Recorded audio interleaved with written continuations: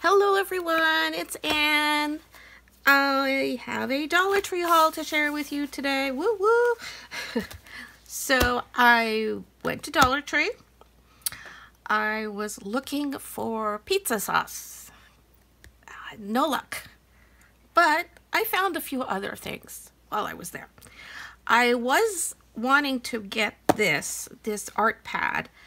And this is sold for kids artwork, but I know I am not the only adult crafter artist that uses this paper.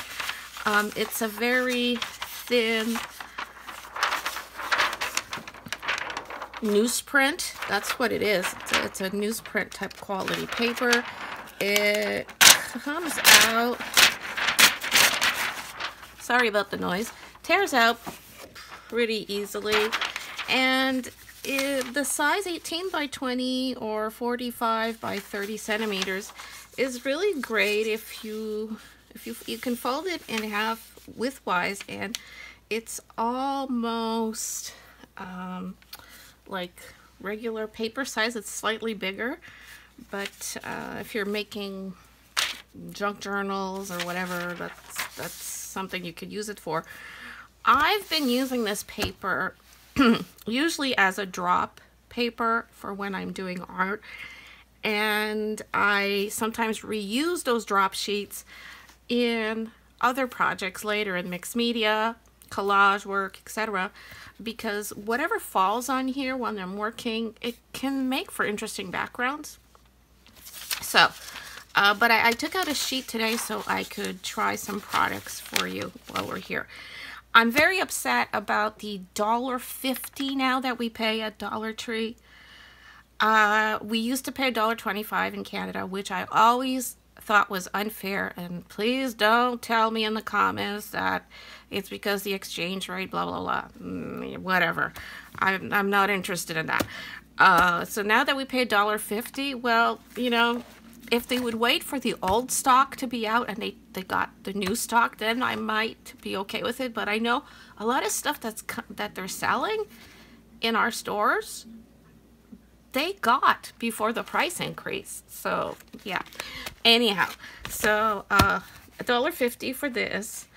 Still not a bad deal for 30 sheets of newsprint.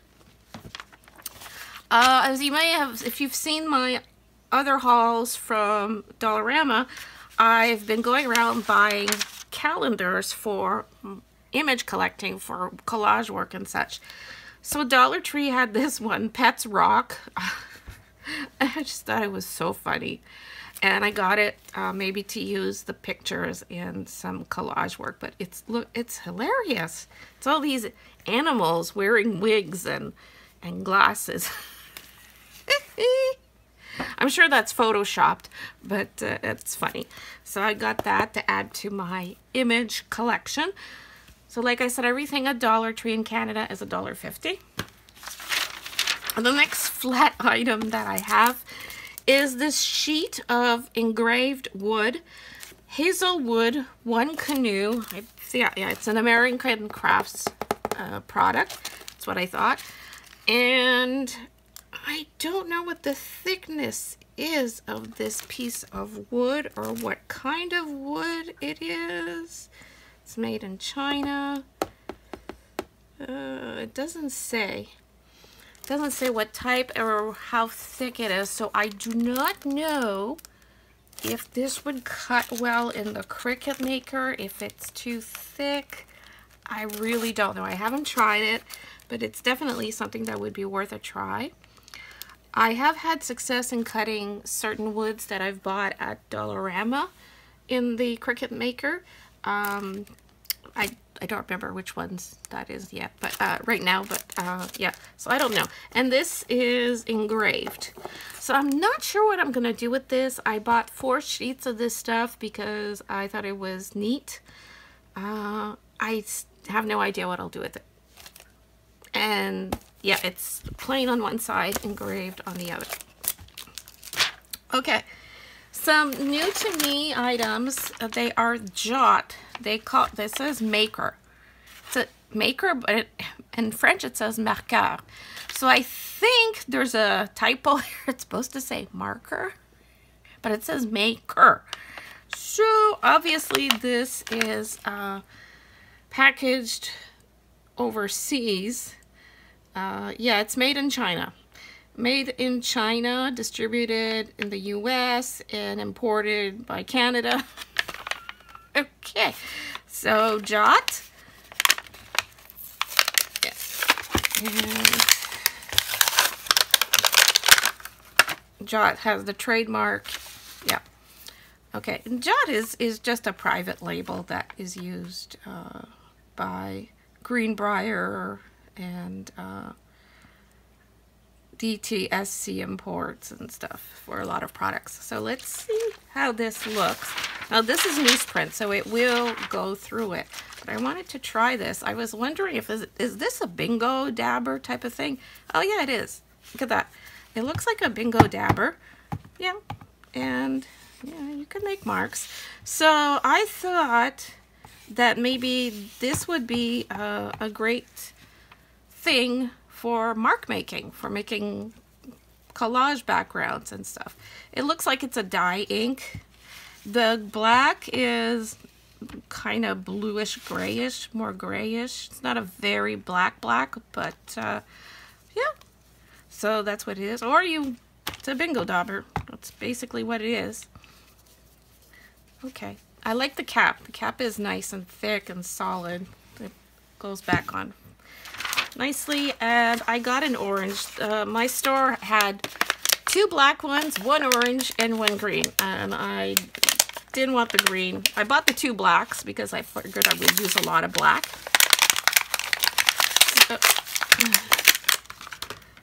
So let's see the orange. And this is the orange. See, the cap is really like neon color, but it doesn't come out neon. It comes out more of a burnt orange, maybe. So it's a nice color. So these are the 2 I got, and yeah, I'm basically going to use these just for backgrounds, mark making, stuff like that. Okay, the other color making product I picked up are by from Crafter Square. These are tempera spray paint. Tempera is basically a water-based paint. It's like watercolors for children. Tempera tends to be a little thicker. It's kind of like a diluted gouache. Gouache is also a water-based paint.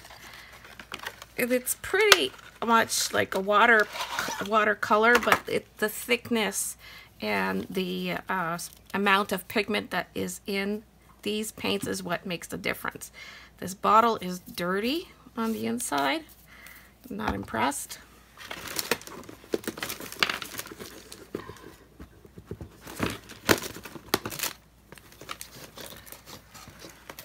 Yeah, I just took it out of the packaging and it's like this bottle was rolling in the dirt before it got put in the box or something. Okay, all right. So, tempera spray paint. Paints may stain, so always protect clothing and work area. Clean spillages with warm soapy water. Store in cool, dry place. Shake before use, but keep the cap closed. Good idea. So I don't know if I would shake it up and down so much as I would do this. Is there a ball inside? Doesn't seem to be a little stone or ball inside to make sure it shakes, it mixes well. So I'm afraid the spray may clog on this. If the sprayer clogs, usually soaking these in some very warm water will, dislodge any jammed up paint, and you can reuse them. Let's see. Oh, so this is what it does. So that, oh, this is fun pink. This is a nice bright pink. Get that. Let me see. Yeah, it's a very, yeah, that's tempera paint. It's just a very watery, chalky little watercolor. And this one, the other pink I picked up, they're not labeled. I don't think they have any numbers. No, they don't say pink or pink or whatever. Oh, and this one leaked too. Oh, okay, whatever. That's a very light pink. Okay. See, already you're making collage fodder. And this box has the yellow and orange.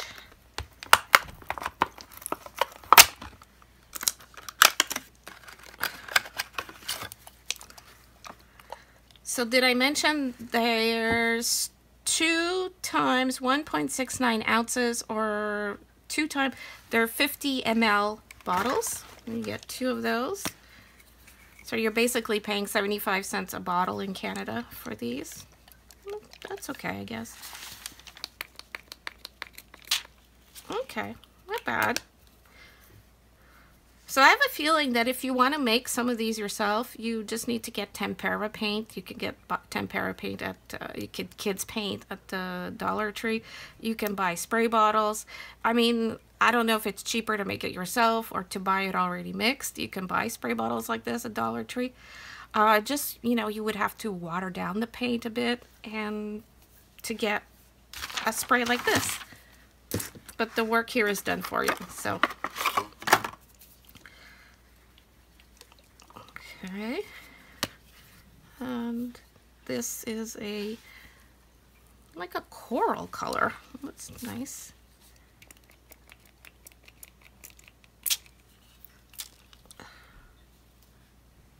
Not bad. I didn't shake it much, this one, so it's not coming out.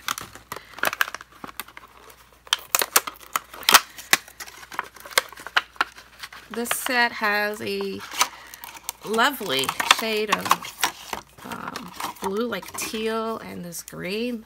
These are pretty colors. Again, I got a leaky bottle. Okay. I should have paid more attention in the store. And let's see what we get here. Oh, there's the green.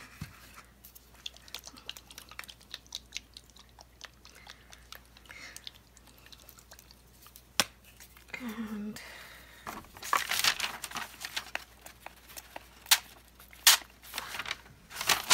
didn't want to spray my computer. This teal color, very pretty color. And the last color combo I picked up is this one with this purple and blue. I like these colors. I have to say, these are really nice shades. They're not just primary colors, they're really colors that I could use. And let's see. Ooh, that's a pretty blue. And then this one.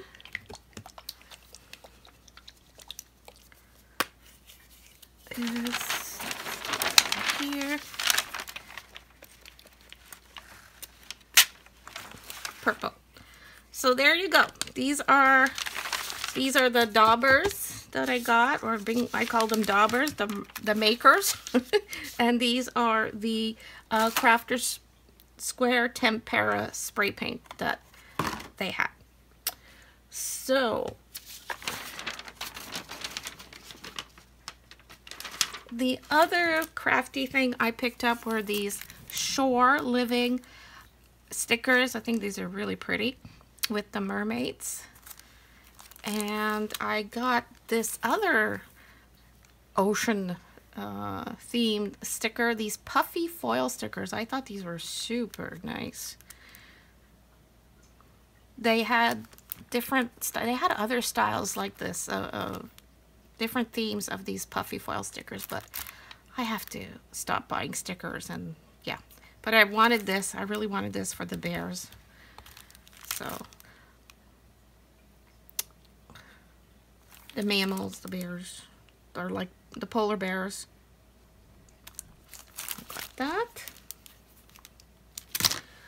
And I got, this is not really a new item, but it's an item that had come to the store, that store, and they didn't have a lot, and then they just got some more. So these are rub-on transfers. I really like these. They're vintage looking. These are not a bad value. They're a parchment sheet with lovely vintage looking rub-ons. So got that.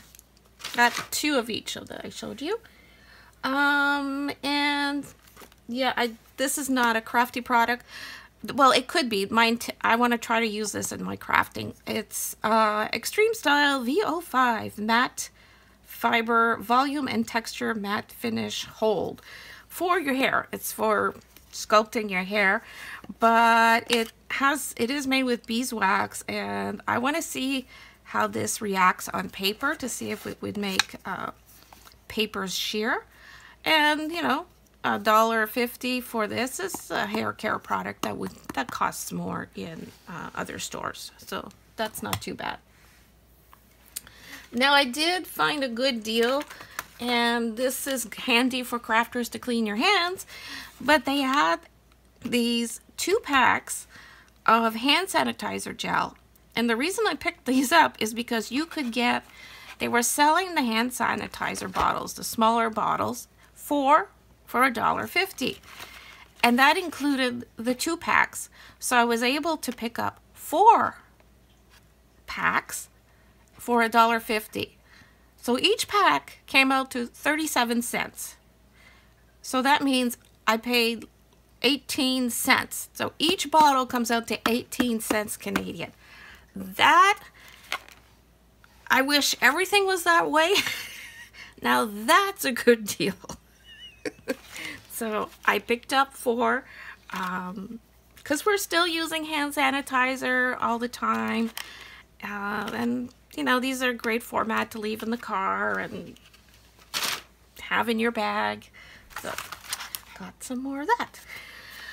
I picked up a pair of reading glasses. I go through a lot of reading glasses. I lose them, I break them, so I just picked up another pair. This is not bad. It's $1.50, yeah, which I'm mad about, but for a pair of reading glasses that come with a case, I can't complain about that. Then this isn't, I thought, a fun item. I got these makeup brushes. I have another one. It's a smaller one. I don't know where it is right now, but they are makeup brushes. So for $1.50 for a brush, I thought that's not too bad. This one is the powder brush. I got it because I thought the handle was lovely with these like sprinkles inside, and it does shake. And I just thought this would be a very nice brush to use to dust stuff off when I'm working here on my desk, or to use as a mop brush for watercolor painting. So I got this one and the smaller one. So yep, I just thought it would look really pretty here on my desk. And look at the packaging. That cardboard insert is really pretty. I'm gonna save that for something. And then last but not least, this is something that shows up only about once a year, and I often miss out on them, but I snagged them while I saw them. These are planter saucers, they call them. That's what they're called, planter saucers. They're just clear plastic saucers to put under potted plants, and these are really, really handy to have in the home. They protect my floors, they protect my furniture. I can put a pot in here, a plant in here, and then put it inside of a wicker basket and all that, and keep my wicker basket safe and blah blah blah, and the plant drains in this instead of all over the floor. So yeah, these are a good deal. Get a 3-pack here of this one. It does it. Yes, these are the 10 inches, 25.4 centimeters. They also have them in the 8 inches, and these come in a 4-pack. And the last one I got was the 6-inch size, and these come in a 6-pack. So very good for my plants, to keep my plants from damaging my surfaces. But I'm sure there's also crafty uses for these in the craft room if you're looking for some inexpensive plastic, very lightweight containers, you know, to keep from making a mess. Check those out. And that's it for my Dollar Tree haul today. I want to thank you so much for watching. I hope you got some ideas, maybe, or not. And oh look, once the black maker, it says on there, maker, dries, it doesn't look black, does it? It looks more like a navy blue. So now you know. So you know that, oh, well, if you want like navy blue, go get the black. So yeah, that's it, my friends. Thank you so much for watching. Take care of yourself. Please like, comment, share, subscribe. And until next time, stay crafty. Bye.